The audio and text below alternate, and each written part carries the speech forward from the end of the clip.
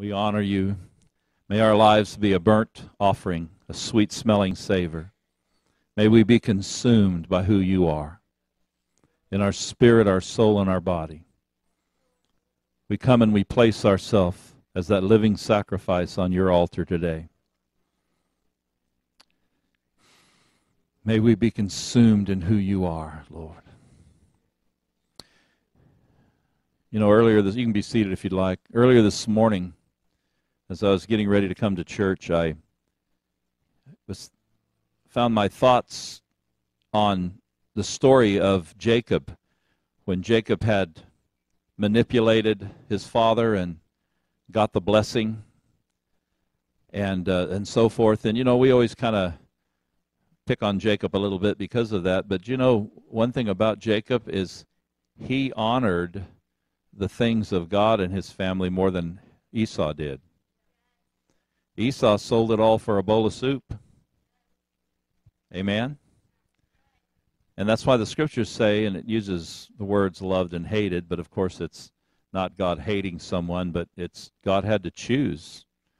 And he saw Jacob's heart, even though Jacob's ways were not necessarily right, his heart was. And so the blessing came.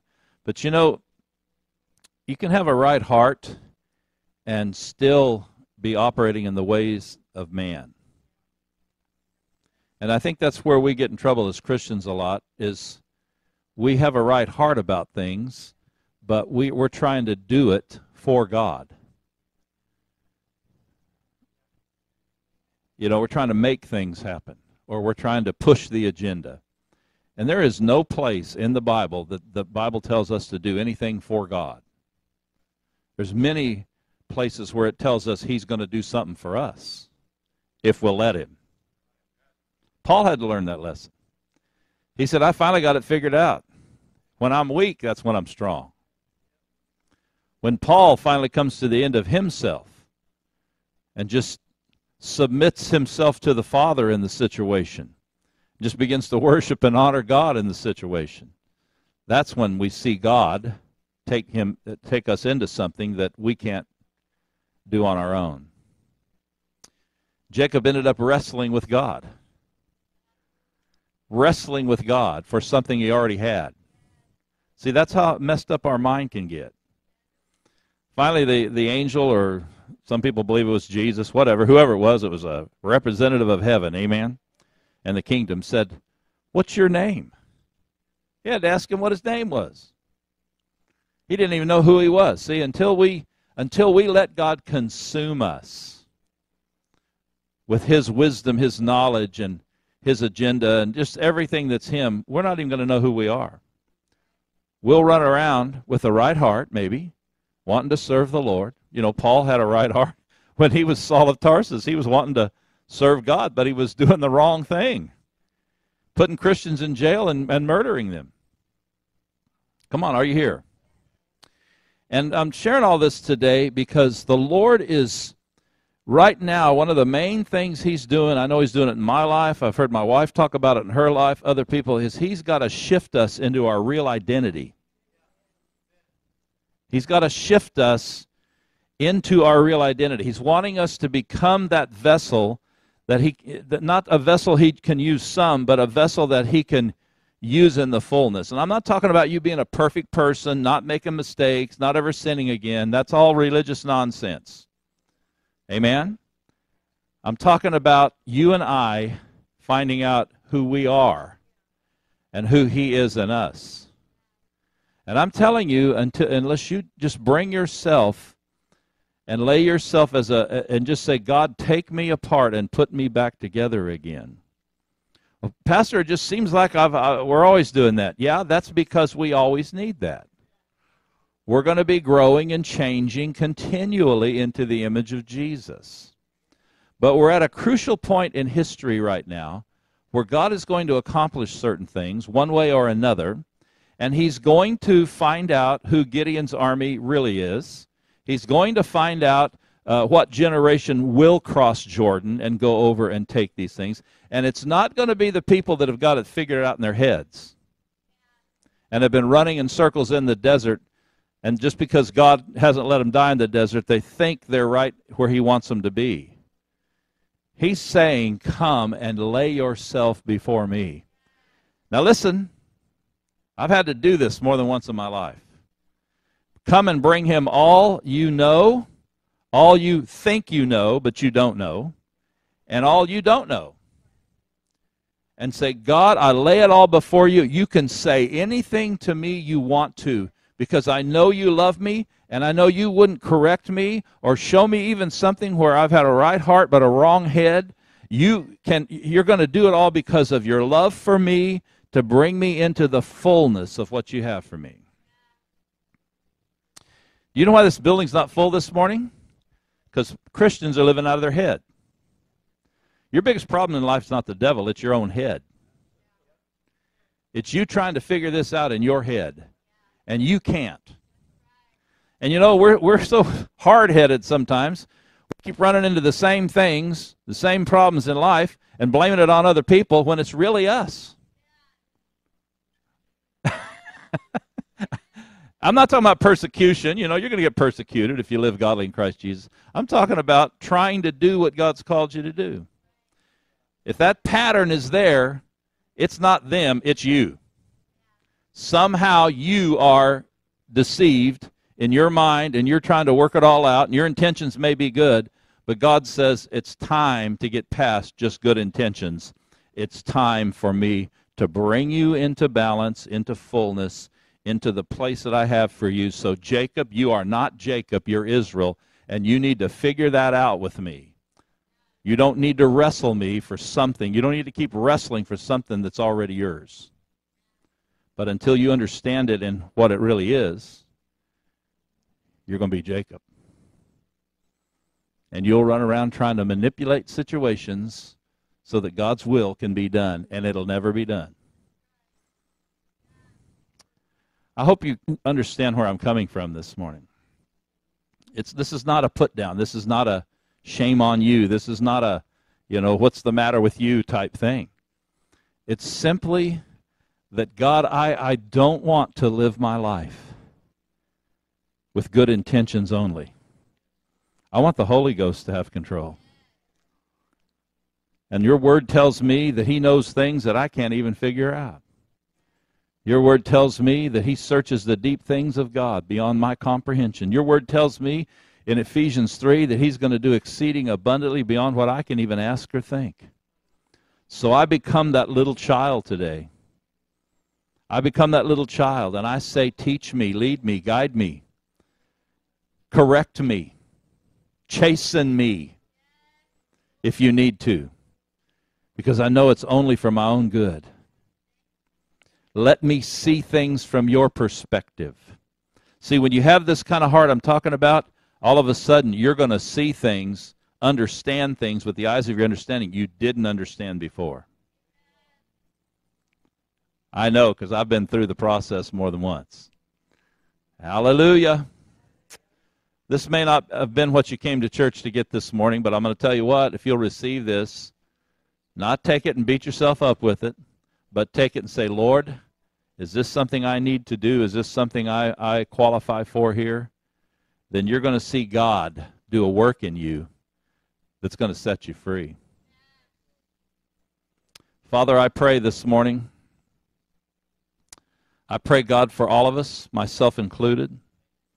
I pray, Heavenly Father, that as we just come before you, and instead of trying to pretend things are one way or ignore things that are true, we just become that consumed sacrifice.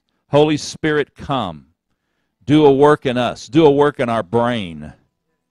Do a work in our mind, our soul, our emotions, our intellect. Do a work in our spirit. Do a work in our body. Do a work in our life.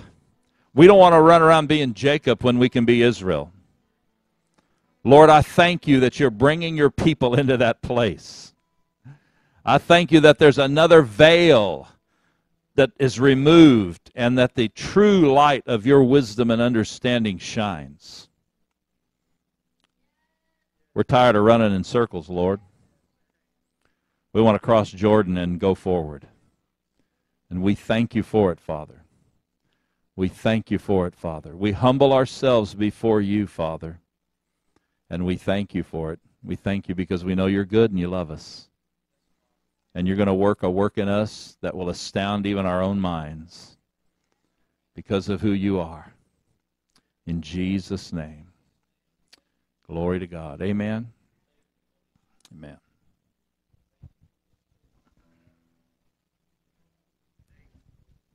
Hallelujah. If you need an offering envelope, lift your hands. You know, we're living in a season of reconciliation, and where God is making all things right. And, reconciliation, once a month I reconcile the books here at the church, and sometimes it's off $1 or maybe even a penny. And you got to go back and you got to find what made your accounts not reconciled. And sometimes we've got to go back in our lives. We've got to let God take us back in our lives and bring about reconciliation so things balance. And see, that's what reconciliation is. It's a balance. Pastor was talking. You know, it's God bringing us into balance. And according to 2 Corinthians 5:18 and 20, it says this, that we, and I'm just paraphrasing it, we are God's voice of reconciliation in the earth. We are his voice. We are the ones who demand reconciliation in the earth. I've gone back into my family's history some and talked to some of the elders in my family and read some information. And I found that in 1635, my mom's family came here on a ship called Increase. They came here. And in going down through the history, I watched them increase as they came. They came as Irish immigrants. And if you know anything about history, Irish immigrants were the scum of the earth as far as the English were concerned that were here. And they wouldn't give them jobs. They made them indentured servants, slaves. The wealthy Northerners would pay the Irish $100 to go fight the Civil War for them. And they weren't given jobs. They weren't allowed to live certain places. And but yet they came on a ship called Increase. And God has a way of causing your life to flourish regardless of what men say or do. Because you have a destiny in God, and that destiny is a destiny of increase. And as I've read through my history, I've realized that there were things that were owed to my family, things that were stolen from my family, that were never returned. And I am God's voice of reconciliation in the earth. You are God's voice of reconciliation in this earth. And you can make a demand on the earth to be reconciled in your life. And God knows how to put relationships back together. He knows how to bring you lands and houses and buildings and vehicles and whatever else was stolen from your family. He knows how to do that because he is the great reconciler. Amen. He knows how to balance the books. And over in Isaiah 49, you need to write this scripture down. You know, at least look at it if you're not writing your checks out. I try to give you a little time before I give you a scripture verse. But Isaiah 49, I'm reading now the Amplified. Isaiah 49:25 says, "Indeed, this is what the Lord says." You got to find out what God says about your life, not what Uncle Joe or Aunt Susie said. What Mama said, what Daddy said, you got to find out what God says about your situation, about your life. And this is what God says. "Even the captives of the mighty men will be taken away. The tyrant's spoil of war will be rescued. For I, God, will contend with your opponent. I will save your children." God knows how to set things right. I don't care how strong the devil thinks he is. I don't care how strong the demon's place have been given in your family's lineage or heritage. I don't care how strong, alcoholism or drug addiction or anger or fear or whatever your enemy, whatever that mighty man is in your life. There's a mightier person, and his name is God Almighty. And God says that where you've been held captive by a strong man, God will deliver you. God will take you away from them. And the tyrant's spoil, the one that has stolen from you, whether it's been joy or whatever it's been, finances, God says that he will rescue it. He will bring it. And he says, I will contend with your opponent. I tell you, the devil don't have a chance against God. Greater is he that's in you than he that's in the world. And then the last one, I love it, I will save your children. God not only is able to restore things and situations to you, he's able to save your children. And when I read that this morning, in fact, I listened to Karen Wheaton preach on, well, this is one of the scriptures, but if you get an opportunity to go to the website of Church of His Presence and Karen Wheaton's message, I would suggest you listen to it if you can. I'm going to get the CD because this just fired me up this morning to realize that God knows how to save a generation. God knows how to reach in a generation, whether it's yours, whether it's, your generation or the generation after you or the generation before you. God knows how to reach into that generation and save a generation. He knows how to save your natural children. He knows how to save your spiritual children. He knows how to save the children of your generation. He knows how to do it. I'm telling you, we're in a season of reconciliation. Whatever you need reconciled today, you are God's voice of reconciliation in this earth. And you've got to lift your voice and you've got to call that in. You've got to reach out there and call that in Jesus' name. And I'm telling you, whatever you have need of, whatever been stolen from you, whatever's been taken from you, what's ever been severed from you, God knows how to bring it back. But he's going to use your voice to do it. And you've got to hear what God says about the situation. Because you see, it's the voice of the Lord that has the power of reconciliation in it. So you hear what God says. If you don't know why, you may not even need to know why it happened in your life. All you need to know is what God says about the situation. And he says he can redeem it. He says he can restore it. He says he can make recompense. Hallelujah. I'm telling you, we serve a mighty God. But he's going to use our voice because we have been given the ministry of reconciliation. Amen? Take your tithe and offering in your hand. Father, I thank you and I praise you today for the ministry of reconciliation. We call out into this earth and we say, come back in Jesus' name. We call to our children and we say, come back in Jesus' name. We call to our stolen finances and we say, come back in Jesus' name. We speak to our joy and we say, come back in Jesus' name. We speak to our peace and we say, come back in Jesus' name. And Father, I thank you and praise you that you have caused us to be your ambassadors. You've caused us to be your agents of reconciliation in this earth.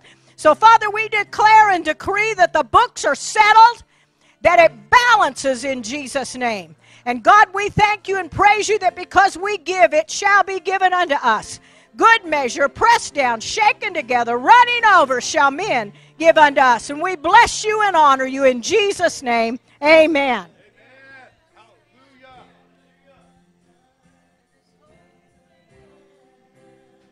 Hallelujah. Father, we thank you for the rains of heaven. We thank you, Father God, that they restore that the enemy has parched.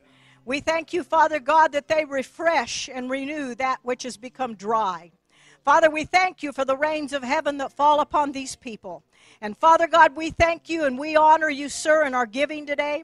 And we thank you, Father God, that as we have brought this money into the kingdom of God, we say of it, it will never again go to hold men captive, but God, it will go to set men free. We thank you and praise you for the ministry of reconciliation. And Father, we declare restore in Jesus' name.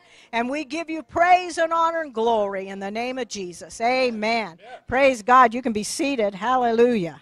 I'll tell you what, there's good days ahead. Amen. Praise God. Just a few announcements before Pastor comes. June the 4th, Gary Batt is going to be with us both AM and PM, so make sure that you mark that down.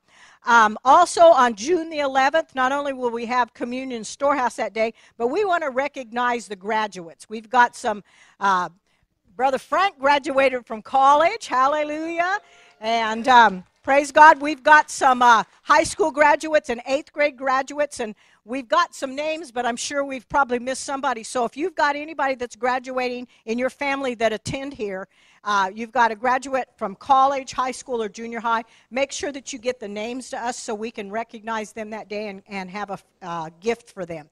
Also, Kids Camp is coming up, less than a month. Hallelujah. So we want to encourage you that if your child is going, to make sure you get your money in as soon as possible. And if you'd like to sponsor somebody, that'd be great. Just let me know. Write it on your envelope, or there's envelopes out in the entryway that you can take a numeral, a dollar amount, and fill it out.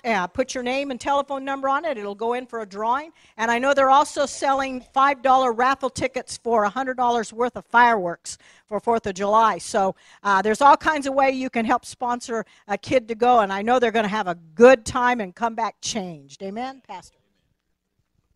Oh, don't forget the baby bottles, too. Yeah.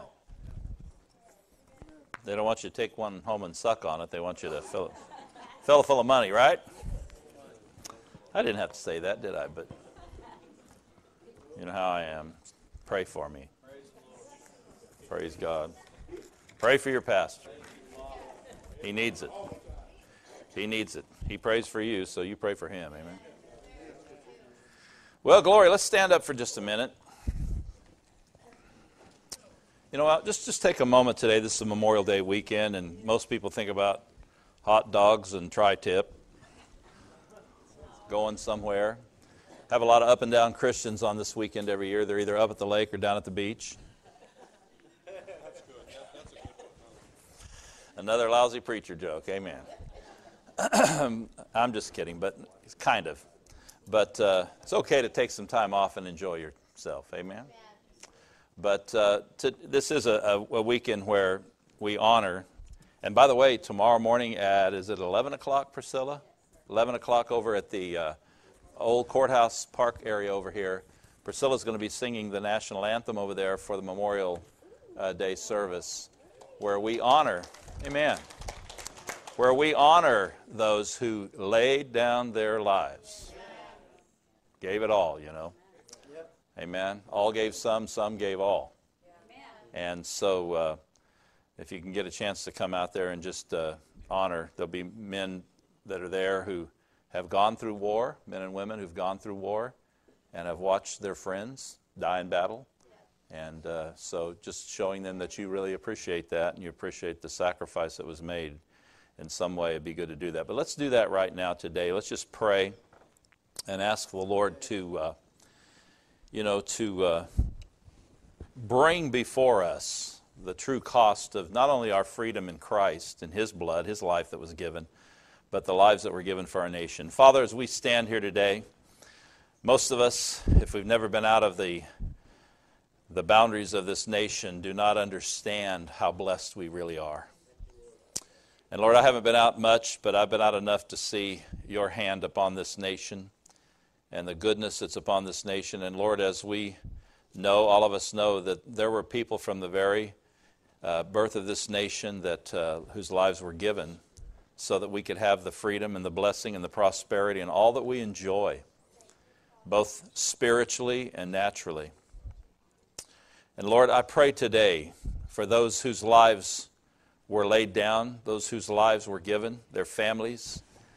We have such a busy life that we just kind of tend to run through life and not realize that there are people who every day of their life, they're affected in some way by that loss. So we pray for them, because we know this time of year is a time where those thoughts come back to them. They remember when that one was taken by war or whatever the occasion was. And Lord, we pray right now for families. We pray for healing. We pray for strength.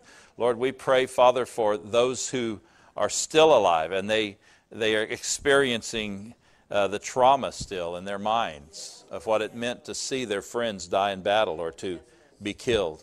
God, let your healing love and virtue and power come to them as they open their hearts to you. And Lord, we pray for those, even those younger families. My heart breaks when I see on television a young family whose the father or husband has gone on because of war, and that family's left to grow up and to come into adulthood without that father figure or mother figure. Lord, I pray in Jesus' name that your compassion, your love will come, that you'll activate the angels, you'll activate the body of Christ, and that, Lord, this will not just be another holiday that marks the beginning of summer, but it'll be a day, Father, where we honor those that have gone on our behalf, and that we all make sure that we are going to help those that are left behind, and that we stand and stand solid for what they've provided for us as they've stood against tyranny and they've allowed us to live in a free nation. We thank you for it. We praise you for it. In Jesus' name. Now, Lord, thank you for today. We open our hearts to you. We've already prayed and asked you to say what you need to say to us. God, I know that I'm just a human vessel. I pray that you'll hide me from my own opinions and words. They don't need to hear from me. They need to hear from you today. We all need to hear from you. And so, God, give us revelation. Let your words be said under the anointing that causes revelation in our hearts. And we make a decision to walk in the fullness of what you give us and reveal to us today. In Jesus' name, amen? Amen. Turn and tell somebody Happy Memorial Day.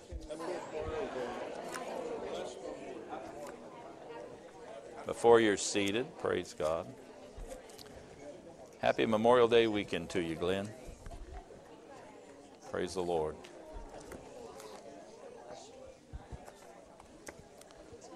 Thank you, Jesus. Oh, thank you. Same to you.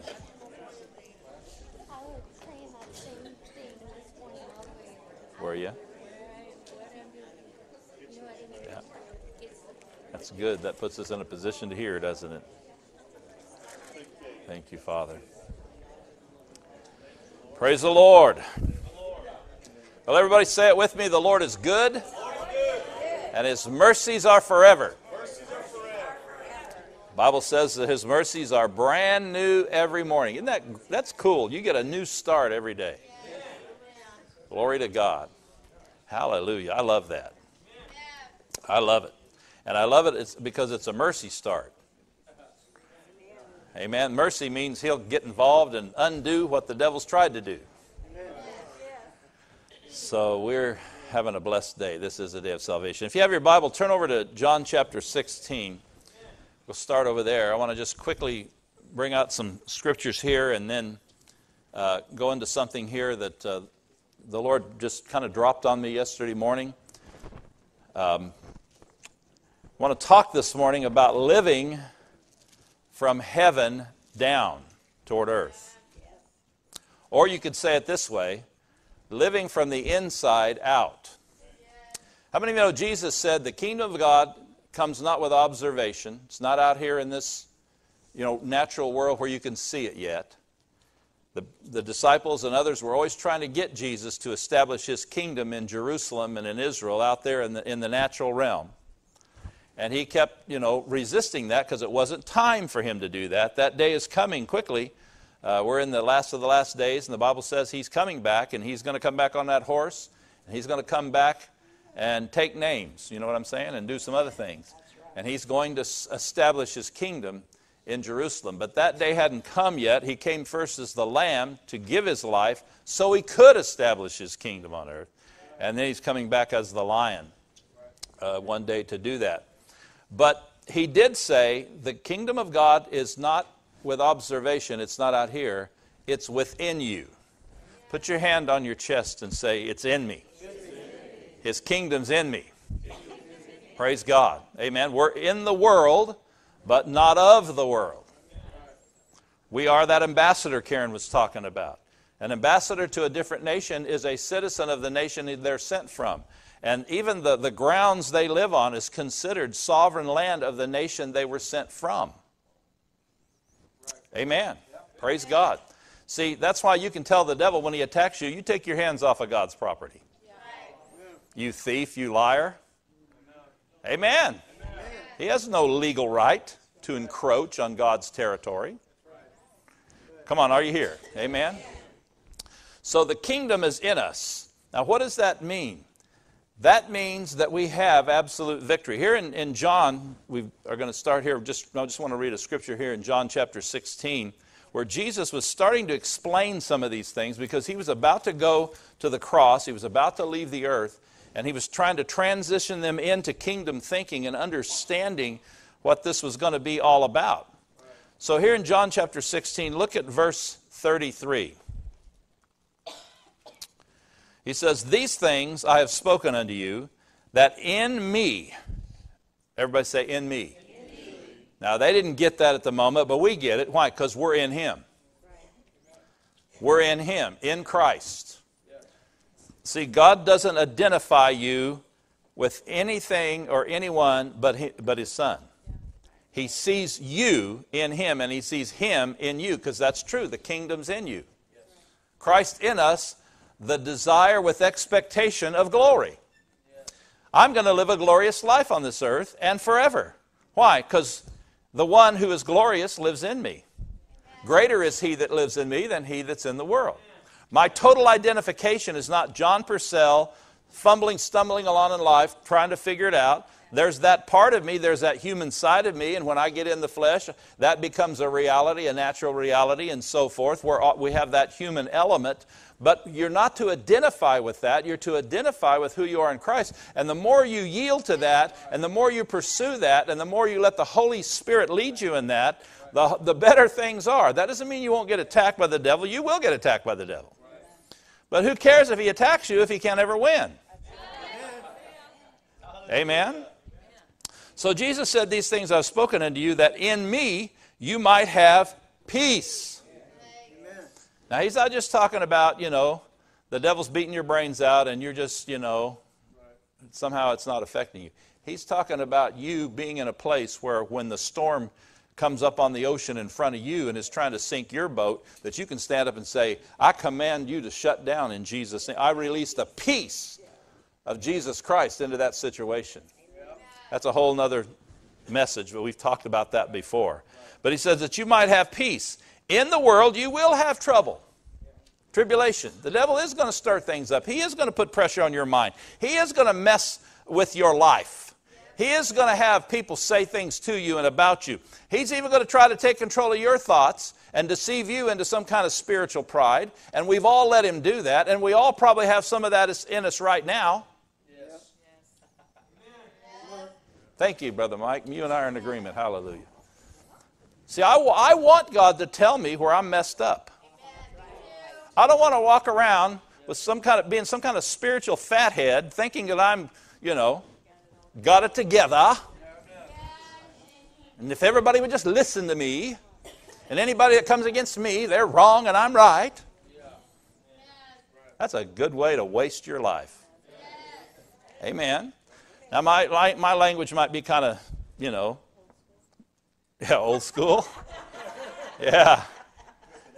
I have to be politically correct today. Sorry, not me. Let me get back to the scripture. Maybe I'll get out of trouble. In the world you may have, or you shall have, tribulation, but be of good cheer. Look, I have overcome the world. I have overcome that demonic system that's going to work against you, work against your mind, work against your life, somehow try to deceive you, somehow try to get you off course, or defeat you. See, the devil can't come in. He doesn't have a legal right to come in and just defeat us, put us in a headlock and bring us down. He has to cause us to commit spiritual suicide. He has to deceive us into walking into his trap. And Jesus is saying right here, He said, I've got peace for you. I've got of course, Jesus would have used the word shalom, which the word shalom means that it's actually almost a violent word. It's amazing that the word peace is a violent word. But what it means is, whatever's out of line, whatever's broken, you go in and you fix it so that everything is whole. It's like the scripture, it says, pray for the peace of Jerusalem. That scripture's not saying just pray that there won't be any riots or there won't be, people being murdered. Or what it means is pray for the wholeness of Jerusalem. There's a wholeness that God wants to bring Jerusalem into. You can read about it in the book of Revelation. When the new Jerusalem comes down and settles upon the earthly Jerusalem. And there's a complete wholeness like it was before in the earth, before Adam and Eve sinned. So we're praying for Jesus to return when we pray that over Jerusalem. So Jesus says right here, he says, I want you to have peace. He says, you're going to have some trouble. The enemy's going to come. But you can be of what? Good cheer. That's kind of like that scripture over in James that says, count it all joy when you fall into trouble. When you get in trouble, count it all joy. Why do you have to count it all joy? Because it's not joy. When I have a problem, when the situation looks scary, when the enemy's threatening in some way, and it looks like he's going to win, my response is not, oh, praise the Lord. I feel the spirit of fear. I get mad, frustrated. I know none of you do. You're just angels, right? But God says, look at it from my perspective. I've already won for you. You've got victory because you're in me. When the enemy attacks you, you don't start out having to overcome him. I've already overcome him for you. You start out from a position of victory. He's just trying to bring you down from where you're already standing in victory. That's why it says in Ephesians chapter 6 over there, to put on the armor, it says, having done all to stand, stand. Stand. Well, why? Because the enemy's, he knows you're standing in victory, so he's going to assault you in some way. He's going to shoot flaming arrows. He's going to throw stuff at you. He's going to do what he does to try to get you to fall down from that victory. But if you'll just stand and use the sword, like the Lord told me recently, he said, keep wielding the sword. Keep wielding the sword. The word sword over there in Ephesians chapter 6, that word sword is the word rhema in the Greek. And rhema is not the reading or the revelation that we read in the pages of the word. The word rhema that means word, it is the speakings of God. God will put a word. If you'll open your mouth, he'll fill it. If you ask God, what do you say about what the devil said or what he's doing? God will put a rhema, a prophetic word in your mouth, and it's like a weapon in the spirit realm that will go out against what the enemy's doing. And the angels will hear God talking through you, and they'll come into activity. Things will begin to happen. Amen. And you may have to stand there for a while. The enemy, one thing I found out about him, it's like Brother Hagin used to say years ago, he is a persistent cuss. He'll come back and tell you the same lie 19,000 times. But you just keep telling him the same rhema word 19,000 times. You just keep sticking him with the sword. Every time he steps up close enough to get stuck, you stick him. Hallelujah. Amen. Well, I don't know about you, but I've already preached myself happy. Hallelujah. So Jesus establishes it right here. I've overcome. Now, because he's overcome, we've overcome. Let me see the hand of everybody that's received Christ as their Lord and Savior. You're born again. You're a winner. You're more than a conqueror. You're more than a conqueror. He conquered, and he gave you the same position and inheritance he has. You're more than a conqueror. It's like that old illustration about the boxer. He'd train, he'd work, he'd sweat, he'd go, he'd fight 12 rounds, get all beat up, black eye, bleeding everywhere, and win the fight. They'd give him the $1 million check. He'd walk out of the ring and hand it to his wife. He was a conqueror, but his wife was more than a conqueror. Amen. We're more than a conqueror. Man, he faced it all for us and won for us. He didn't have to win for him. He already had the victory. He walked around on this earth for 3.5 years proving the devil didn't have any victory over him. Amen? But he gave us that victory because we are to identify with him in that victory. Real quick, turn over to 1 John chapter 5. 1 John chapter 5. We need to get the Word. You know, God wants to build His Word into us. Because when you leave this place and all the praise and worship's not happening around you and the presence of God is not there, and you go back out into that world and all of a sudden you step into a river of evil, you step into a flow, a negative flow in the world, and demons show up and they start trying to talk to you, they start trying to do things in your life, you need to have that Word built in you. You need to know what to do. The anointing will set you free, but the Word of God will keep you free. Amen? 1 John chapter 5. Look at verse 4. You just said you were born of God. You were born again, right? For whatsoever is born of God overcometh the world. Notice the qualification for overcoming the world. Oh, I have to live 30 years and try to be holy and try to figure it all out. No, that's called growing in Christ. That's called maturing. That's called letting God, perfect you and make you more into His image so that He can use you and you can be what He called you to be in Christ fully. Paul talks about, and there's other scriptures that talk about new babes in Christ. It talks about fathers in Christ, young men, young adults in Christ. Amen. But it says, whatsoever is born of God overcometh the world. And this is the victory that overcometh the world, even our faith. My trust, my belief in what Jesus has done for me and who He is in me has put me in a position, when you receive Jesus, you receive total victory over the world and anything this world system, the God of this world, would do to try to cut you short, stop you, cause you to miss the destiny God has for you. You got complete and total victory over that.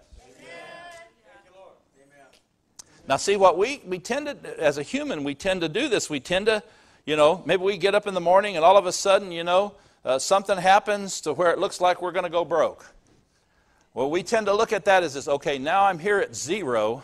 I'm going to have to fight my way back up into victory in that area. And God's saying, no, that's just a circumstance. You don't have any problems. All you've got is circumstances. I'm going to preach that over here. Mike said amen a while ago. You don't have any problems. You've just got circumstances. It is no problem for the greater one that's in you to walk you right out of where you're at. He's your shepherd. And He said, even though you go through the valley of the overshadowing of death, don't even have to be afraid, because I got my rod and my staff. And if you look it up in the original language, it means my power and my authority. And I'm your shepherd. My whole life is about watching over you as my sheep. You just keep following my voice. We'll walk right through this thing, this circumstance, and we'll come into a place where there's some green pastures and some still waters. And goodness and mercy will follow you all the days of your life. And you'll dwell in it, even in the house of the Lord forever. See, when we start understanding that we don't have problems, we got circumstances. We got, this is another opportunity for God to prove who He is. Back in 2007, when all that thing happened with the finances and the church went down, and we got to a place where we were having to believe God 1 week at a time to keep our head above water. Financially. Now, I didn't say a whole lot because I've learned over the years, you don't go out and start telling everybody everything before you find out if God wants you to. Because sometimes even Christians, and I know they don't mean to do it, but they'll actually fight you in the spirit with stuff like that. They'll start going around saying, "Did you hear that the church is having financial?" The devil's going, "Yeah, keep saying it, keep saying it." So I'm not trying to hide something or, pretend or whatever. It's just that I've learned to go to God. God, what do you want me to do with this? Sometimes, and a lot of times, He'll just say, just shut your mouth and let me handle it. You say about it what I tell you to say. Amen. And I go as much by what he doesn't tell me as what he does. If he's not telling me something, he doesn't need to. Especially if I'm seeking him about it. So you just keep on going. The devil will tell you not to do that. Your own mind will say, "Oh, I gotta." No, you don't. Just keep going. There you go. You just keep going. Amen. Because you're already in victory. And I watched God through that time. You heard our story twice during that, from about 2007, 2008 to 2011. On the 10th anniversary of 9/11 was when things changed in a drastic way, because somebody walked in the door of the church that didn't even go here and gave us an $90,000 check. You could have shouted a little bit about that. Amen. And I didn't call them and, "Brother, we're just having so much trouble down here." I refused to do that. I made a decision when I came here to pastor. I said, "God, you're either going to pay for this or I'm going to do something else. If it's your will, it's going to be your bill." See, we go around and do our will and try to get him to pay the bill. That don't work. Make sure it's his will. Make sure you're doing what he's telling you to do. Amen? And so I wasn't trying to be in God's face or whatever. I'm just saying, you're either going to do this or you're not. I'm not going to play some kind of game here. If I've got to be a manipulator or some kind of person who's, putting out a prayer request. Well, anyway, I'm not saying you can't have people pray about things, but there's a difference. You know what I'm saying? And so anyway, long story short, we went through that twice in that period of time. We came to the end of a week, no more offerings, no more anything for the month, and we were $3,000 short. 2 different times that happened. Both times, without us telling anybody, somebody brought in $3,000. Sovereignly brought it in. God had them bring it in and give it to us to keep our head above water. And then on that day, he blessed us. Now, what that's done for me is that has established in me something, a faith where that's concerned, that when the devil even tries to threaten me financially, I laugh at him. Wait a minute, devil, you got a short memory. Let me remind you about a few years ago. Amen? Praise God. See, we are living in a place of victory already. Glory to God. And that's what it says here in 1 John 5:4. Now, turn over to Ephesians chapter 2. I got to hurry along here. I always have good intentions about getting done earlier than I do. You don't have nowhere to go? I don't know. I'm looking around and some people have that look on their face. They do have somewhere to go. Ephesians 2. Ephesians 2. Hallelujah. This is where Paul's revealing our standing in Christ. Let's start at verse 1. This is all good. "And you hath he made alive, who were dead in trespasses and sins, wherein in time past you walked according to the course of this world, according to the prince of the power of the air, and the spirit that now works in the children of disobedience, among whom also we all had our lifestyle, our conversation in times past in the lusts of our flesh, fulfilling the desires of the flesh and of the mind, and were by nature the children of wrath, even as others." Used to have a different spiritual nature. When Jesus looked at those people and said, "You're of your father the devil," he wasn't just trying to insult them. He was telling them, you got a wrong nature in you and you need to get it changed. Amen? Verse 4, "But God," 2 of my favorite words in the Bible. "But God, who is rich in mercy, for his great love, wherewith he loved us, even when we were separated from him, dead in sins, has made us alive," or quickened us together with Christ, "for by grace you're saved." See, when God raised Jesus from the dead, when the Father raised Jesus from the dead by the Holy Spirit, in his mind and heart, he saw you being raised from the dead. He provided you the same thing. Amen. Hallelujah. Hallelujah. And, it gets better, verse 6, "and has raised us up together and made us sit together in heavenly places in Christ Jesus. Not with Christ Jesus, not next to Christ Jesus.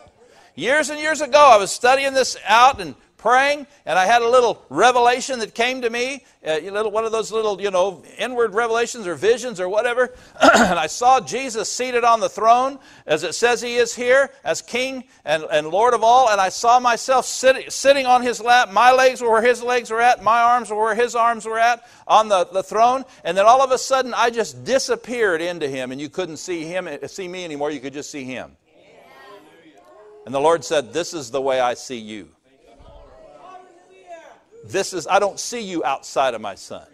I don't see you. I see you in him. I see everything that's about him is you. We're one in Christ." Amen. Now I know as a corporate body, we all are different body parts, different things in the body, different anointings, different giftings, different abilities. We function as we stay. That's why it's so important that you find your spiritual connections with people. You don't do what you want to do. You do what God's telling you to do. Amen.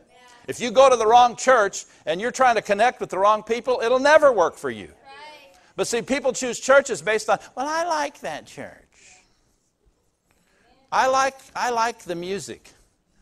Like one Christian comedian said, if you like the music, that must mean the preaching stinks. And he said, well, I like the preaching. Well, that must mean the music stinks. That was a joke he made. Although it may be true, I don't know. But see, we start choosing things. Well, I like this, I like that. You know where God's going to make you go? Probably where you don't like. Because he's going to bring you there to bring you into discipline to something that's not in your life right now. And pastors and people in leadership in local churches, they have somewhat of a spiritual parent type role, and that's why people a lot of times stop receiving from them. Just like when you're growing up and you get up to that age where you think you know a lot, and all of a sudden, well, Dad don't know what he's the old school generation. Amen? The older I get, the smarter my mom and dad get. I'm 65 years old, and they're getting smarter all the time. Amen?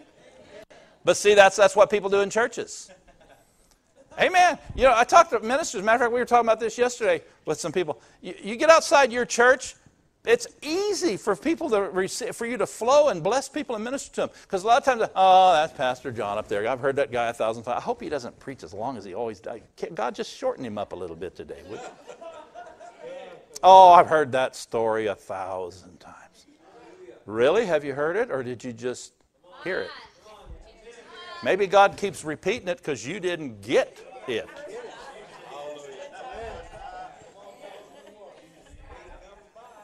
Amen. It's like Brother Hagin, that story he tells about that one deacon in a church where he would come by. There's a traveling minister, and he usually, on the way by, he'd preach one night in that church and move on, and he'd preach the same message in that church. God would tell him to preach the same message. He said, I got embarrassed after a while. God, they're going to think this is the only thing I know in the Bible. But he preached it like, I think, 11 times, 12 times, something like that. And he said, like on the 12th or 11th time he'd preached it, this deacon, this man in the church came up to him and said, you've preached that sermon every time you've ministered in this church. He said, yeah, I know. And the guy said, tonight I think I finally begin to see what you're saying. We're not as bright as we think we are sometimes. Sometimes we're hearing certain things and we're interpreting it by our deceptions. When God's saying, that's not what I'm talking about.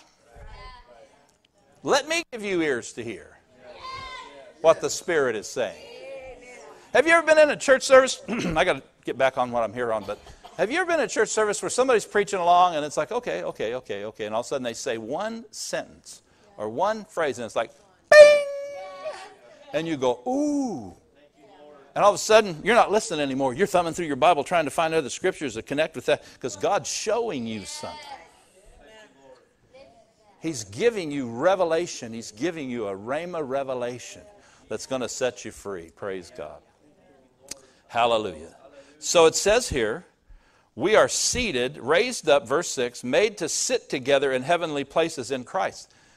We are, people that sit are kings. They're ruling. They're reigning. Jesus is a king and a priest, according to the book of Hebrews, if you study it, after the order of Melchizedek. Melchizedek was a king and a priest. Jesus is our great high priest, but he's also king. And we are ruling and reigning over everything Jesus rules and reigns over. We have authority over. Now listen, as an extension of him. You don't have it on your own. That's why you're like, when he was on the earth, he didn't run and try to grab every blind person and heal them. He walked by the guy at the gate beautiful the whole time he was there and never ministered to him. Why? The Holy Spirit from heaven, the Father, the authority from heaven, did not reveal to him to do something about that. Amen? There was another situation that was going to take place a few years later that was going to trigger a great move of God. So I'm not talking about running around and trying to fix everybody's life in your own, zeal without knowledge. But I am talking about understanding that God has given you dominion on the earth, and the Holy Spirit's going to lead you into situations, particularly if you'll ask him, if you'll say, give me an opportunity to minister to people. Give me an opportunity to lay hands on the sick. Give me an opportunity to lead someone to Christ. The Holy Spirit's going to set it up. The angels are going to manipulate the situation around because you've asked God for that. And you're going to be able, by the promptings of the Spirit, to minister to people. We make it too hard. Sometimes evangelists kind of have that, bless God, if you're not winning somebody every day to Christ, what's wrong with you? Nothing wrong with me. I'm going to give an answer for the hope that's within me, like the Bible says. Amen? But the calling on my life is more maintenance than it is bringing people in. That doesn't mean I don't do that. I have done that. Amen? But the emphasis on my life, every time I sit down to pray, and I try to catch a burden for the lost, it never happens. I mean, I've had times when God's had me pray for the lost, but every time I sit down to pray and I open up, you know who I end up praying for? The church. You know why? That's what I'm called to. I'm called to help the church grow up and people be who they need to be in Christ. And when they're who they're supposed to be and everybody's in their place doing what they're supposed to be, then it all gets taken care of. Amen? Hallelujah. Well, I'm getting off track here a little bit. I want to stay with this. We've been raised up. We sit in a place of absolute dominion and victory. Look at Colossians chapter 3 real quickly. Colossians chapter 3. Say, I'm living from heaven down. I'm living from the inside out. Hallelujah. Colossians chapter 3, look at verse 1. If you then be risen with Christ. Well, we just read we were, right? If you're seated on that throne with Jesus, if you're in that place of dominion, if you're in that overcoming position in him that's overcome the world already, if you then be risen with Christ, seek those things which are above, where Christ sitteth at the right hand of God. Set your affection, set your affection. This word affection in the Greek means to think, to regard, to interest oneself. It means to exercise the mind. It says, set your affection on things above, not on things on earth. Why? Verse 3, for you are dead. You don't exist anymore. As to who you were before you got saved, before you were that new creature. And your life is hid with Christ in God. Amen. So what he's saying here is, develop a mindset of focusing on the kingdom and what's happening in the kingdom of God and who you are and what does heaven say about this. See, one good way to do that is when you're thinking about something, maybe you're worrying about something a little bit or something happens, that is not good or whatever, is to just stop and say, Father, what do you say about that? Yeah. Holy Spirit, what do you say about that? Yeah. What are you doing? You're setting your mind on things above where you are seated and hid in Christ. Yeah. You're connecting with headquarters. You're living from in here out, not, oh my God, what are we going to do now? Out here in. You're stepping into, or you're taking your place in that position of victory. And let me tell you something about when God speaks. When He reveals something to you, when He speaks to you, when you get a rhema word. You know, it's like you've heard me tell that story of how the enemy was attacking my mind, telling me I was going to die young, and there was just this assault that was coming against my mind and all this, and I stopped one day on the sidewalk and I said, God, what do you say about that? And he quoted a scripture to me. It was no longer just an ink scripture written on paper. He spoke that scripture as a rhema to me. It was a creative word that came to me in power and strength. It was a sword put in my mouth to use against the enemy and his lies. And he said to me out of Psalm 91, with long life will I satisfy you and show you my salvation. So whatever He'll have to do to give me a long life in salvation and working salvation in my body, my soul, or my spirit, to give me a long life to finish my course, that's the way it is. And so I've got that sword. It's right here, hid under my coat. And the devil will come. He has. Well, what do you think that pain was? Maybe you have cancer. He ever tell you anything like that? Well, you know, remember your aunt died of an aneurysm and you've got a pretty bad headache right now.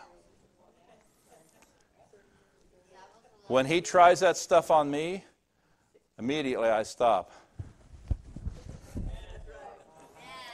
With long life, He will satisfy me and show me His salvation. Well, I don't know what God said about my situation. Ask Him. Ask Him. You have not because you ask not. What do you say? What's your opinion, Lord? See, that's what He's saying here in Colossians. Learn to live up there in your head, not down here in your head. Learn to have the mind of Christ. Let your soul connect with your spirit by the Holy Spirit and hear what heaven is saying. Living in that victory. See, the enemy wants to trick you into pulling you down from that position of victory and make you think you got to, rub your knuckles raw trying to climb back up and get the victory in this somehow. Hallelujah. Now, real quickly, turn with me to Matthew 16. Matthew 16. I always keep saying real quickly, don't I? You can do it slow if you want to, but I'm going to try to do it quickly. Now, the life of Peter. Think about Peter for a minute. Peter, we always, you look at Peter and we see Peter. Peter was a type A personality. No doubt about it. Type A personalities are great because they're good leaders. They don't let grass grow under their feet. They're ready to get on with the program. They're the kind that's going to lead you into the charge against the enemy. But just like any of the personalities, when it's out of balance, it can be a negative thing. And the bad side of a type A personality is they tend to be the kind of people that sometimes leap before they look. Amen? To leap before they look. I heard it said this way one time. They're sometimes part of the Ready, Fire, Aim company.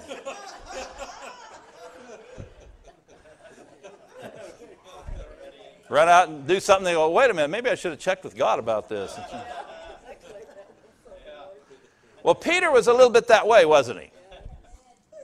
And I'm glad. I mean, he was a go-getter. He was the guy he was ready to go, man. He told Jesus, I'll stand with you, and he meant it. He pulled the sword out and tried to in Gethsemane. But here in Matthew 16 is where Peter got this tremendous revelation. Verse 13 says, when Jesus came to the coast of Caesarea Philippi, he asked his disciples, saying, whom do men say that I, the Son of Man, am? And they said, some say you're John the Baptist, Elijah, Jeremiah, or one of the prophets. He said to them, but who do you say that I am? What kind of revelation do you have about me? Who am I in your eyes? See, who is Jesus in your eyes? And they said, verse 16. And Simon Peter answered and said, of course he did. He's going to answer first. He's a type A, right? He didn't say, would you brethren like to have your opinion first? Simon Peter answered and said, you are the Christ. You're the Messiah. You're the anointed one. You're that one we've been waiting on to show up and take over. Amen. To bring the kingdom of God. The Son of the living God. Praise God. Hallelujah. And Jesus answered and said unto him, Peter, you are blessed. Now the word blessed here means you're flowing with God. You're hearing from God. You're not cooking this up in your mind. It's not your opinion. You're flowing with God. Blessed are you, Simon Bar-Jonah, Simon, son of Jonah. Simon, the word Simon means hearer and obeyer. The word Jonah means dove. It's really kind of a little hidden thing there. He was hearing and obeying the Holy Spirit here, the dove. For flesh and blood has not revealed this unto you, but my Father in heaven. It's revelation knowledge come to you by the Holy Spirit. And I say unto you that you are Peter. You're a rock. And upon this rock, not the rock Peter the man, because God can't build his kingdom or his church on a man. He has to build it on the revelation of his word. The man Jesus, the God-man, he can build it on. Amen. Upon this rock I'll build my church, which really the word church there is ecclesia, which, we think of church as a building like this, but ecclesia is a group of people in Roman days, when the Roman Empire was in power. When Rome would take over an area of the world, they would get a group of people from Rome, an ecclesia, they called them, and they would send them into that place where they had taken over, and they were there not only to make sure that there wasn't an uprising against Rome, but they were there to shift the culture into Roman culture. Isn't that what we're supposed to do? We're supposed to go make disciples of nations. We're to shift the culture of nations into Christian culture. We're salt and light. We have that kind of power, that kind of authority. Amen? So he says, I'm going to build my ecclesia on this revelation that you've had. Praise God. And it says, the gates of hell will not prevail against it. And I'll give you the keys of the kingdom of heaven. I'm going to give you keys to access all that's in the kingdom of God, the kingdom of heaven. And whatsoever you bind on earth shall be bound in heaven. Whatsoever you loose on earth shall be loosed in heaven. Now, just put yourself in Peter's shoes here for a minute. He doesn't understand the full thing about the cross and the gospel and the kingdom of God being in us. He's still in that mindset of, Jesus one of these days, he's going to rise up, kick the Romans out of the land, and set up shop here. Right. Amen? So he was right in his heart, but his head was still wrong.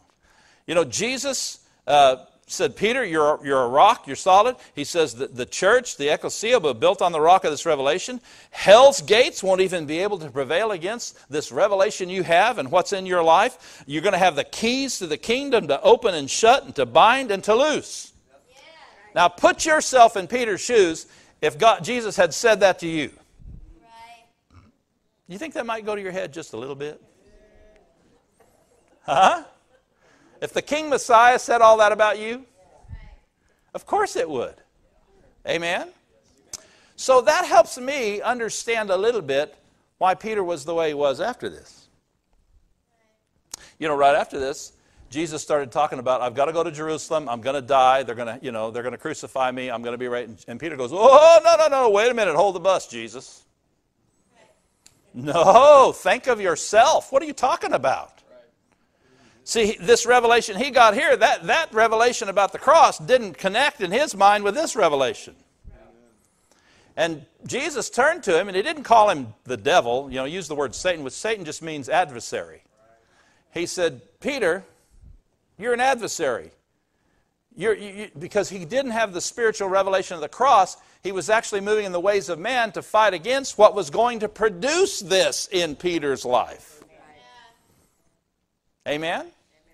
And so Peter had this revelation. Well, you know the story, how, they came to the place where it was time for him to be crucified. And, Jesus just kept telling them, this is what's going to happen, this is what's going to happen, this is what's going to happen. And the Bible says they didn't get it. They didn't understand it. And Peter, said, Lord, I'll never deny you. And Jesus says, Peter, before the cock crows 3 times tomorrow, you'll deny me 3 times. Or crows, you'll deny me 3 times. Peter didn't believe that. I know he didn't, because of the way he acted. So they get in Gethsemane, the soldiers come, Peter pulls out a sword and takes a swing at a guy's head. He must not have been a very good swordsman, because all he got was his ear. Cut his ear off. Jesus told him, put the sword away, heal the guy's ear, and then he let them put him in chains and take him off. That blew Peter's mind. You know the rest of the story about Peter. But the point is this. Peter, when he heard these things we're reading right here, about all of this blessing and all this stuff, he began to live in a place of victory in his mind. Even though it was mistranslated about certain events that were going to happen in the future, he picked on it, up on it enough to believe that he could grab a sword and go, and that God would back him up, and this thing would come out different than what it looked like it was going to come out, and it did come out. You see the point I'm making? Is that at least Peter, makes me wonder if the reason he jumped up on the edge of that boat when they were out in the storm, and he said to Jesus, hey, if it's really you, tell me to come. In other words, what realm you're walking in, I can walk in there. See, he got the victory thing. He got the thing. He understood. Jesus is telling me we win. Jesus is telling me we overcome. Jesus is telling me we bind and loose. Hallelujah. Even though the timing was off for it, Peter had the right mindset. Now, of course, he got discouraged, disillusioned. If you read the last chapter of John, you see where he was struggling. The devil was telling him that he was the one that not just denied Jesus. We've all denied Jesus. There's been times when we haven't let Jesus use us the way he wants to. We've denied him. Is that right? But that's not what Judas did. Judas sold him out on purpose.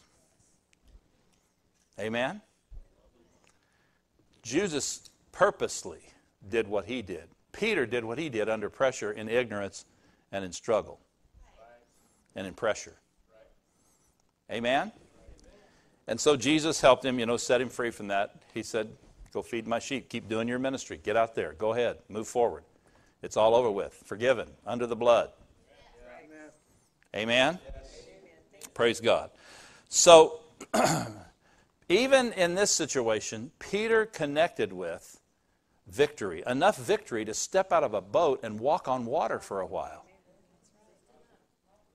Now, when he stopped and he started thinking, because the Bible says that the wind and wave machine got turned up when he got out there.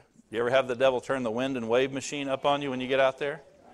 You're walking out in a realm with Jesus that you can't walk in. And the devil goes, well, I'll just scare you back in the boat or sink you, one or the other. And sometimes he's succeeded, hasn't he? I'll just admit he has in my life at times. But Peter got enough victory in his mind, at least he stepped out of the boat. Everybody else was in a sinking boat and thought they were safe. Moving right along, since that went over real big. Okay, one last scripture. Turn over to Hebrews chapter 12, and we'll close. Hebrews chapter 12. What are we talking about here? We're talking about living from a position of victory, living from the kingdom out. Not trying to obtain something that's already been given to us. Now, you will have to fight the good fight of faith against circumstance. You will have to fight the good fight of faith against the devil's lies. You will have to stand. If you're praying for somebody and the enemy's captured their mind and he's running them in a circle and doing what he's doing, when you step up and you take authority over him and you break his power over their life and you become that intercessor, you become that one that's making up the gap, the break in the hedge where the enemy's getting in, you step into that place, you're going to have to stand there. And I mean, the devil's going to do everything he can to make it seem like what you're saying and believing and standing on and what God has said to you about it's not going to work. But I got news for you. If God said it, it's impossible for it not to work. He told me years ago, he said, one reason I give you prophetic words ahead of time before a negative situation takes place is because I don't want you to be miserable during the process. I want to give you the answer. He gives us the end from the beginning. I want you to have that so that as you go through the process, the pressure's there. You already know how it's going to come out. Amen? Hebrews 12. Hebrews 12. Verse 18 says, for you are not come unto the mount that might be touched and burned with fire, nor blackness, nor darkness, or tempest, and the sound of a trumpet and the voice of words, which voice they heard, entreated that the word should not be spoken unto them any more. For they could not endure that which was commanded. If so much as a beast touched the mountain, it should be stoned or thrust through with a dart. And so terrible was the sight that Moses even said, I exceedingly fear and quake. What's he talking about? He's talking about Mount Sinai. He's talking about where God met with them on an earthly mountain in Moses' day to give them the law, to give them both the law and the sacrificial system. God is so good. He gives them the law. He knows they're not going to keep it. They can't. It's impossible for them to keep that law. But he gave them a way out when they couldn't keep it.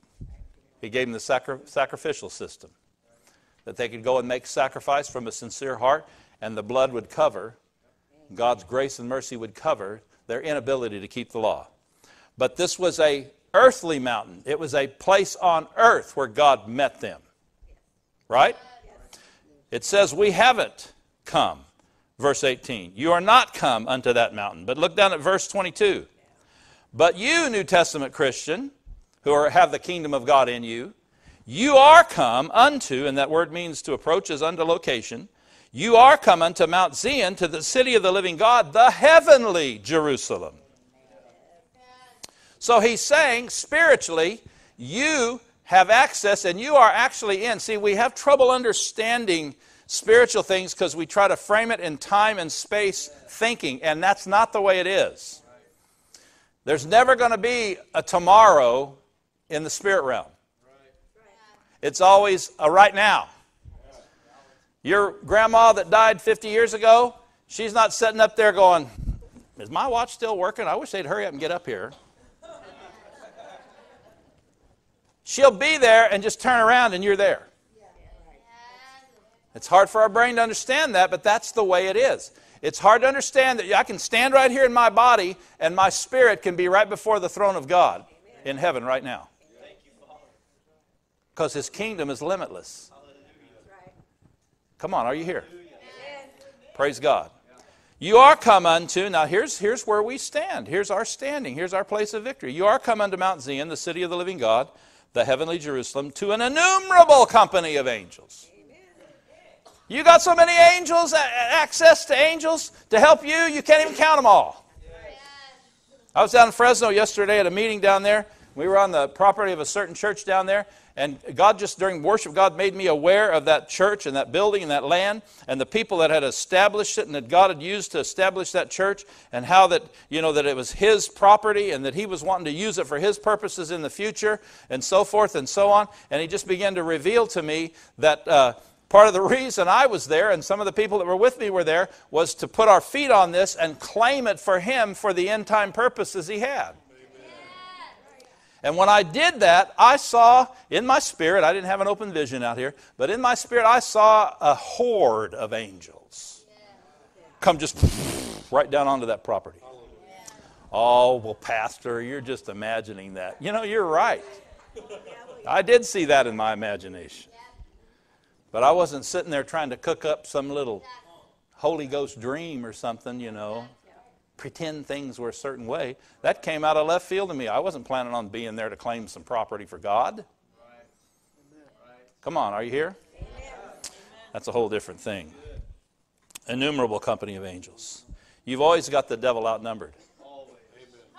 Just like Elisha and his servant, when the army surrounded them and the servant goes, what are we going to do? He said, Lord, open his eyes. Let him see what's going on in the spirit. And the horses and chariots of fire that were with Elijah before they were with Elisha were there, protecting, watching, ready to go if they were needed. Praise God. Verse 23, to the general assembly and church of the firstborn. Jesus is the firstborn. The general assembly, amen.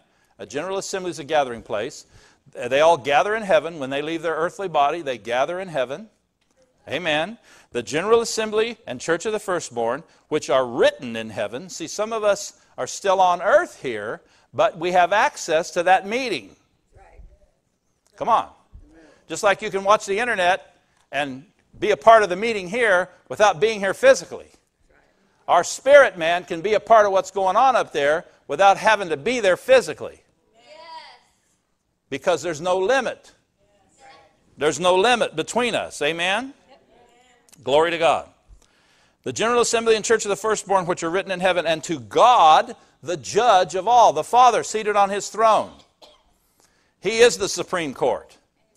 The Supreme Court.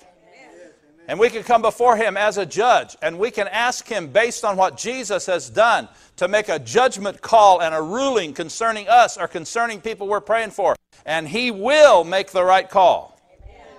Amen?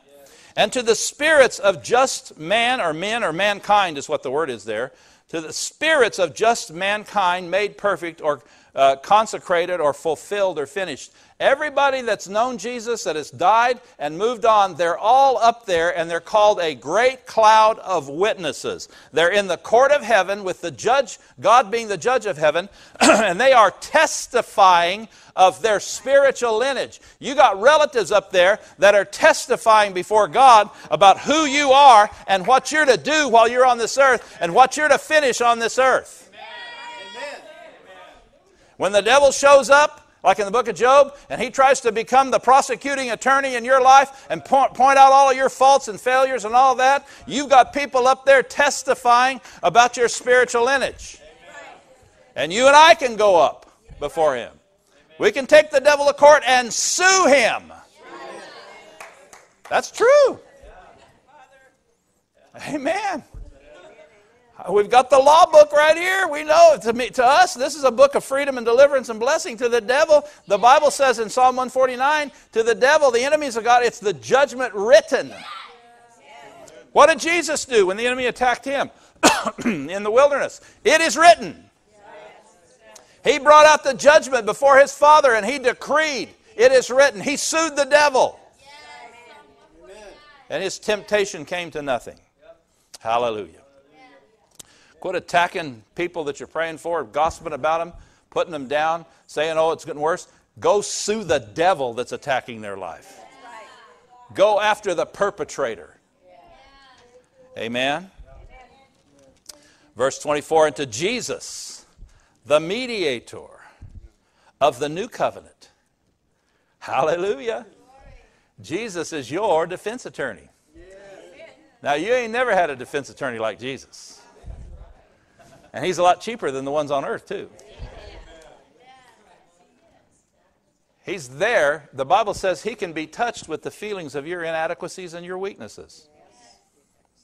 And he's there on your behalf to intervene for you. And to the blood of sprinkling,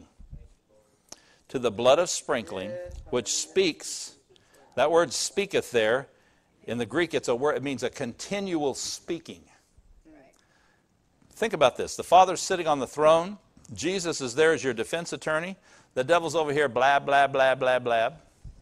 But the blood on the mercy seat, now don't think of it as blood, think of it as life. The DNA of God, the life of God. In him was life. When we talked about Jesus, in him was life, and the life was the light of men. The life of God, the blood of Jesus is speaking the things that were accomplished through that blood being shed. He bled 7 times, which is a number of perfect completion. He paid the price for everything, naturally, spiritually, you name it. If we had time, I could take you through the Scripture and show you where he bled forever. He paid the price. The blood, the life of God, is there on the mercy seat, speaking to the Father, telling the Father that's been paid for, that's been accomplished. You're to have mercy on them because of that. See, it's the mercy seat it's on. Mercy now has come. Not judgment, throw them into hell, get rid of them. Now you can have mercy. When they come to the throne of grace to find grace and mercy to help in the time of need, that's the judgment that's to be rendered. Now, if you're going to make yourself the enemy of God and you're not going to receive his mercy and you're going to fight against him, you will go to hell. But he didn't send you there. You refuse to go to heaven. We got to tell that side of it. There's some people that are confusing that. Well, God loves everybody. Of course he loves everybody. God so loved the world he gave his only begotten Son. But he loved them so much he made a way out. He gave you a free will, and if you use that free will to be his enemy, there's nothing he can do about it. Amen? Well, he's just a mean God. No, he's not. You're stupid for going to hell. That may be kind of crude, but it's true. You know, you're in a house that's burning down, and somebody knocks a hole in the wall and says, come on, get out of there. You go, I don't want to do that. I want to go through the door. The door's on fire. Come on. Hallelujah. Now look at verse 25. See that you refuse not him that speaketh. For if they escape not that refused him that spake on earth, much more, he's talking about when Moses was there and so forth, under the old law, much more shall not we escape if we turn away from him that speaks from heaven. He's speaking to us. He's leading us. If we're kingdom-minded, if we start from the place of victory, if we're, it's like when I come in here and I shut my eyes, and in my imagination and from my heart I go before the throne. I worship God. I minister to him. I don't just sing songs. I worship him. I connect with him. I'm as much in heaven as I am here on earth. I'm not saying I'm having some big, visionary trance type experience or something. I'm just saying I've learned to start in here and go there. And then when you're affected by what's there, then you come back here and things happen. Yes. We're always trying to get him to come down here. He's saying, if you'll come up here and let me get on you and you go back down there, things will happen. Yes. Amen. Praise God. Hallelujah. 1 John chapter 4, verse 4 says, you are of God, little children, and have overcome them. Them who? Them that are under the influence of the spirit of Antichrist in this world that's working to try to stop and defeat God, which is a joke. Have overcome them because greater is he that's in you than he that's in the world. Glory to God. We have the victory. We're living in the victory. It takes time for the manifestation of victory to come from the spirit realm and play out into the natural realm. But we must always stay and refuse to move from that place of victory. We got to take a position. The stock market guys, they talk about you're looking at the market and try to read the trends. Is it going to go up? Is it going to go down? What stock's going to be hot? What's going to be cold? And they'll say, okay, here's what I think is going to happen. So they take a position. They buy stock. I'm gambling, basically, on the fact that this stock is going to do this. Well, it's not a gamble with Jesus. But you got to take a position. You got to stand in that place, glory to God, and worship him and thank him. And when the devil's beating your mind up, when every circumstance in the world looks like what God has said is not true, or his word's not true, or this is not going to happen, or that's not going to happen, if you just look at the devil in the eye and tell him, I'm not moving, you are. I'm not moving, you are. When he attacks your mind, don't just sit there and go, Amen. Get mad when he attacks your mind. Lying thoughts. Jesus said, cast him out, run him off, pull down vain imaginations. I'm going to have a praise party until my whole truck cab fills up with the glory of God. Or my house fills. I'm going to fight back. I'm not going to, I guess maybe the devil is starting to win. Hallelujah. Amen. Did this help you today? Hey, well, if it didn't help you, it helped me. I can tell you hallelujah. That. Go ahead. Praise God. I have a healing word of knowledge. Anybody in here in this place, maybe more than one person, or maybe even online, have a tumor or a growth right now, like in your body right now? A tumor or like a growth or some kind of mass. I heard the word tumor is what I heard. You do personally? Yeah, I don't know that it's a tumor, but I have it's not. Okay, come on up here. Let me put it this way. Okay, Holly, what? On where? Is that close to your rib cage? Okay, because I heard it's close to the rib cage too. So I heard that earlier. So I'd be running up here if I was you. Okay. And then if there's anybody online, CJ, just let me know about tumor growth or anything like that. And then I heard the word. If this means anything to anybody. I heard the word Levine. Levine. I don't know if that means anything to anybody. I don't even know what that is, but it could be a last name or a first name or a city or something. I don't know. Levine. So if Levine registers, just come up here and let me know. Levine. Levine. Okay. So you can actually feel that right now. Oh, right there. All right. Father, in Jesus' name, thank you for it right now. Command you to go in Jesus' name. Command you to dissolve up and come to nothing in the name of Jesus Christ. Jesus, you're the healer. You're the healer, Jesus. Thank you, Jesus. And I command this thing to go from command this thing to go right now from Pat's body now in Jesus' name.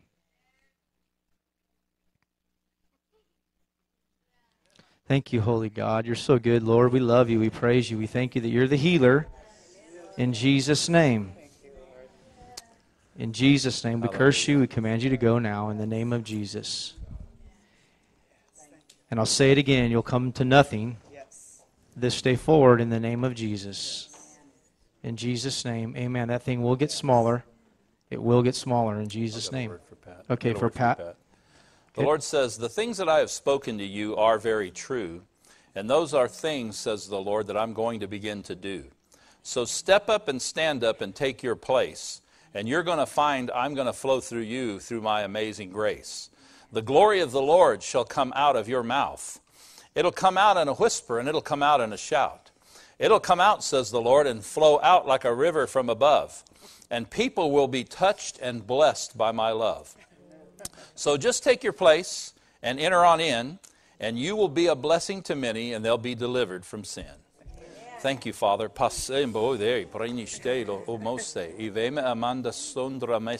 prophetic prayer anointing and the mantle that's on your life. Pat, I'm telling you, it's far more important than you even understand. Far more important. It goes out across the land. Goes into places that you've never been before. Does things that you wouldn't understand. It helps people have more and more and more and more. See, God does things the way He wants to with people that He wants to do it with. And He does it in different ways. We're not all the same. God uses different people in different ways. And He's using you in a very unique and special way. So that's why the enemy's fought you like he has. It's not about you. It's he's afraid of what's in you and what God's called you to do. So you just be bold in it in Jesus' name. Amen. Thank you, Lord. Hallelujah. Okay. So the awesome thing about the word of knowledge is there's always there's a power gift that's attached to it, either the gift of faith or the gift of healings or the working of miracles is always attached to the prophetic, or excuse me, the word of knowledge. So Holly, it's just a simple thing where God has revealed this. I didn't know you're having that issue or whatever it is. So God's revealing it to you. So it's as good as done. So you just receive the healing power. Amen. And where is the liver at? On like what side is it? Do you know where it's even at? The doctors have told you that there's something on it, an ultrasound done. Okay, so where were they putting the ultrasound? Was it like on the? Okay, so, all right. Well, Grandma Pat, can you come over here real quick and just put your hand on her stomach area right here, on her abdomen area, and I'll put my hand on top of your hand.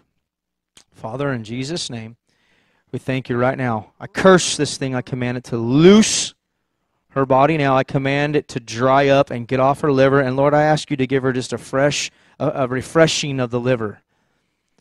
Restore her liver if it needs to be restored. And Lord, I thank you when the doctors go back to look, this thing will be gone in the name of Jesus Christ. I thank you for healing miracle right now in Holly's body, Lord. And I thank you that you'll use this right here to show her, Father God, that all things are possible to them that believe. As we believe together today, your healing power will go. I curse this growth. I command it to go in Jesus' name. And I thank you for the victory that we have right now. We're free. We're healed. Ooh, Shiki. We're loved by the Father right now. In Jesus' name. Amen. We don't have to contend or fight for healing, guys. We have it. It's ours. The word Levine means nothing to nobody in here. Okay. It means something to you and you, two people? No, it was, I heard, yeah, no, it was just straight Levine. Okay. That's okay. You?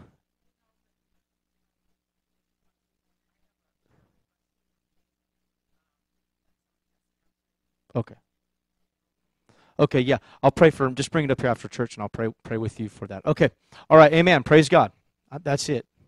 Oh, I'll be preaching tonight, and the Lord already told me it's going to be on the great I am. Praise God. So that's going to be good. So if you just want to stay home, go ahead. But if you want to come, you're welcome to come. If you've been having pain in the middle of your, kind of the middle of your back area, your backbone area, just stand up. If you've been having pain in the middle, kind of the middle section of your back, not the low back or way up high by your neck, but right in the middle. Not that I won't pray for that too, but that's just what the Lord put in my heart to pray for right now. Some of you that are believers in healing and laying on of hands, just stand up and go to someone that's standing up right now. Lay your hand on their shoulder or on their arm. Praise God. Hallelujah. We'll just gang up on the devil, amen? Glory to God. Thank you, Jesus. Yeah. Ora matasanda la bacumbre piscila bonambri pastinda la bacastore veneprianda sia tobrete mishiana arebendete. Oh, sanda. There's the anointing right there. Just let it flow, let it flow, let it flow. Let it flow, let it flow, let it flow. The river of God, let it flow. The anointing. Ora bacangreshe meshe. It's ministering to your back, but it's doing other things too. Doing other things too. Hallelujah. Thank you, Jesus. Thank you, Jesus. Thank you, Jesus. We receive from you. Oh, the victory that you bought and paid for. By your stripes we're healed. Hallelujah. By your stripes we're healed. The chastisement of our peace and our mind and our soul was upon you. And by your stripes we are healed in Jesus' name. Hallelujah. Glory to God. Never be the same. Never be the same in Jesus' name. Never be the same. This is a healing hospital.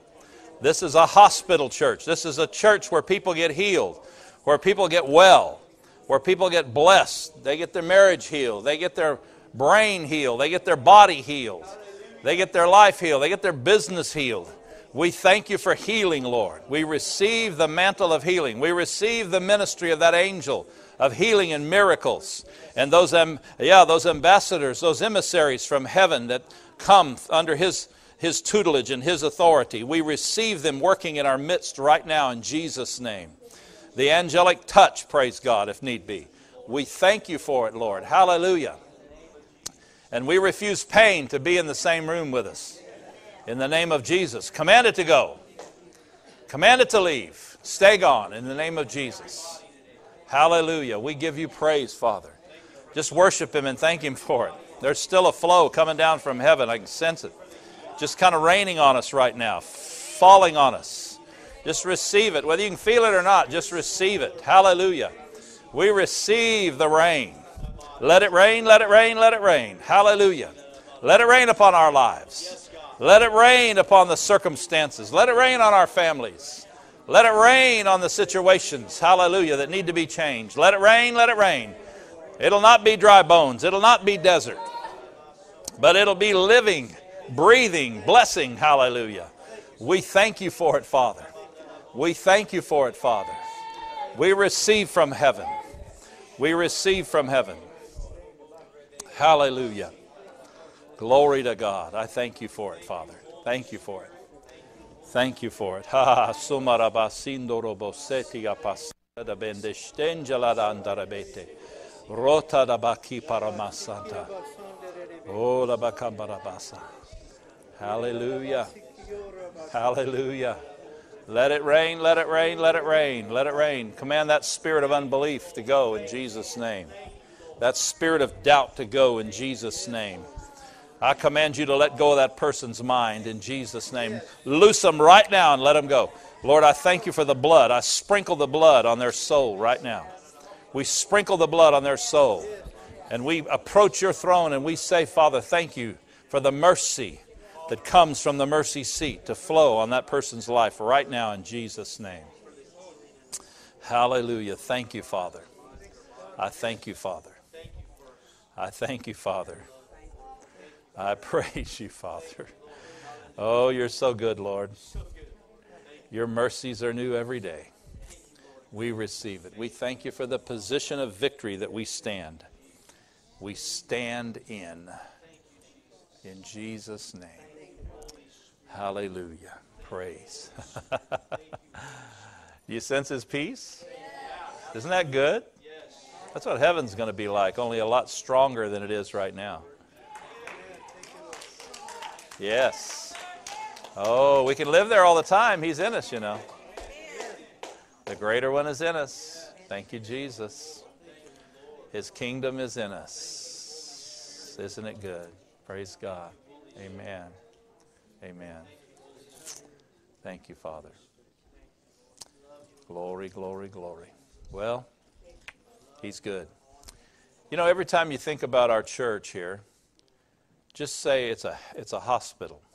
It's a place of healing. Let's just become one voice together and say, people are drawn here to be healed. People are drawn here to be set free. Just believe with me that the angels are going and they're directing people here. It's time for that to happen. These are glory days. The glory's not near at the level that it will be, but we've got to step into these days. We've got to begin to decree what's happening. And these are glory days. Glory days. Amen.